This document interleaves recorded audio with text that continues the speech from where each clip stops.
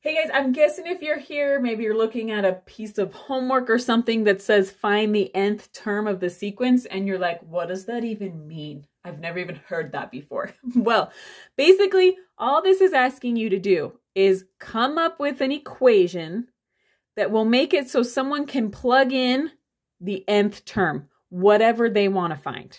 Is what nth really means. So if I want to find the 100th term, I can just use that equation that you found to find it. That's all they want. So you've probably been doing this, actually. They just kind of asked it in a little different type way. So when we are doing this, we are going to use explicit formulas. Those are the formulas that let us plug in whatever number we want to find it. So the first thing I do to find these is I'm going to look at my top sequence here and figure out what is happening to these numbers. What did I do to 9 to get 17? What did I do to 17 to get 25 and so on? So I figure out when I look at it that we are adding 8 each time. Okay, great. Now that I know that, because I'm adding, that tells me this is an arithmetic sequence. So I need to use my arithmetic explicit formula. Yes, we have a formula. But listen, you've probably been using this. If not, we are going to fill this in, but we're going to talk about it as we do it, so we're not just memorizing. Remember, I want to have an equation someone can use to find whatever number in this sequence they want. So what I'm going to do is have a sub n. There's that n we were talking about. A sub n means whatever number you want to find. What do? You take the first number of the sequence, a sub 1, which in this case is 9. Add d. D stands for common difference, or what are we doing each time? We already figured that out. We're adding 8 each time. Now, if I just left it like that, that would give me my second number. That would give me the 17. But what about the rest of them? Well, that's where this n minus 1 comes in. Why do I add that on the back here? Well, I want you to think for a minute. If I was looking for the 5th term in this sequence, or a sub 5, what would I do? I would add 8 again, and I would end up with 41. So to find the 5th number in that sequence, how many times did I add 8? I added 8 4 times. One less time than the number I wanted to find.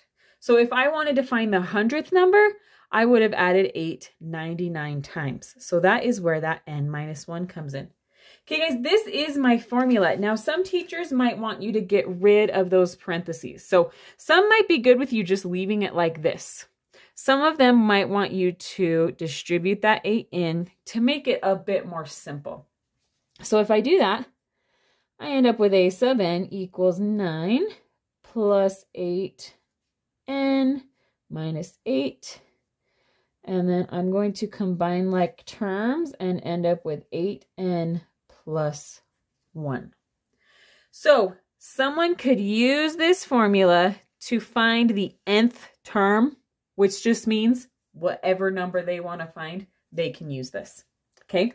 But what about if we are multiplying each time, not adding?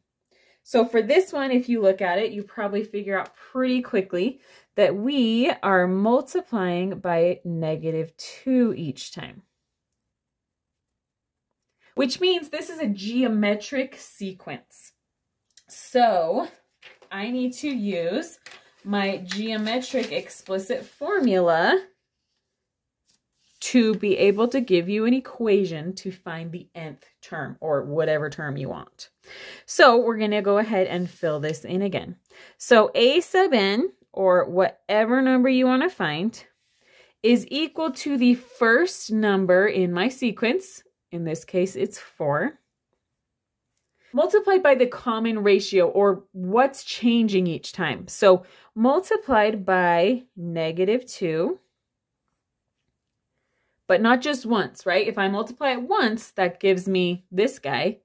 But I want it for any one I want. So again, just like up here, if I wanted to find the 5th term, I would multiply by -2 again and end up with a positive 64.